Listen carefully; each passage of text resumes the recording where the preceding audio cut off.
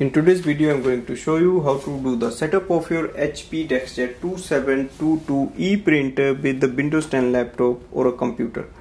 So first we will enter this printer into the setup mode, and then we will do the setup using a Windows 10 machine. So go to the printer control panel.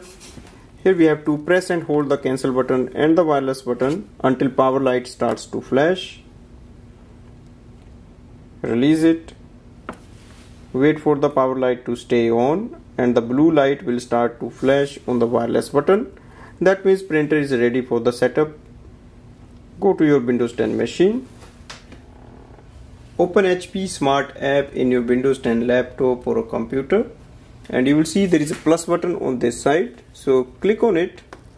It will search for Wi-Fi printers. Select HP DeskJet 2722 series. Click continue.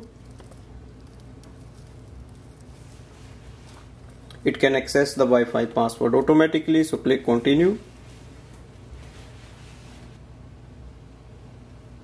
You will see there is a flashing information button on the printer screen.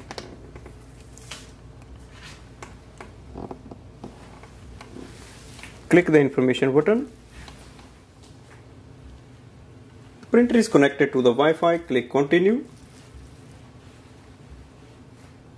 It's adding the printer driver, so just wait on the screen. Click continue.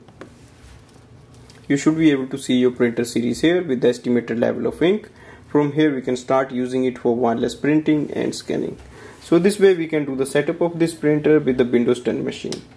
Thanks for watching.